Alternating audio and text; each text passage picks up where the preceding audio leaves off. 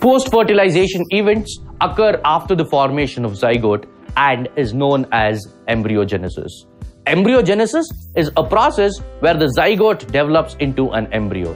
The zygote undergoes mitotic divisions, a process known as cleavage and cellular differentiation, leading to the development of a multicellular embryo.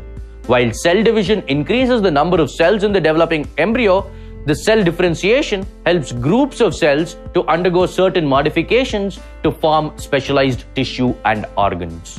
Finally, the embryo develops into the offspring. Animals can be classified into three types based on the site of embryogenesis and development as oviparous, ovoviviparous, and viviparous. Egg-laying animals are termed as oviparous. Fishes and amphibians lay unfertilized eggs. In these oviparous animals, fertilization and development of embryo is external. Reptiles and birds, however, lay fertilized eggs. Here, though fertilization is internal, embryogenesis is external. The eggs laid by these animals are protected by a hard calcareous shell and are laid in a safe place in the environment. In case of animals that lay unfertilized eggs, there is almost no parental care of the young ones.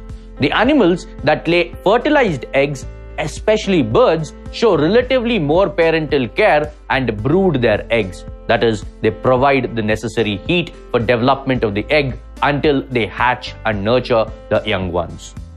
Ovoviviparous animals such as sharks and rattlesnakes retain the fertilized egg, and the development of the embryo takes place inside the animal body.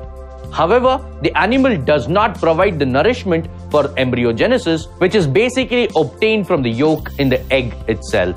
These animals give birth to young ones. In viviparous animals, the embryo is implanted in the female body and it derives nourishment from the parent.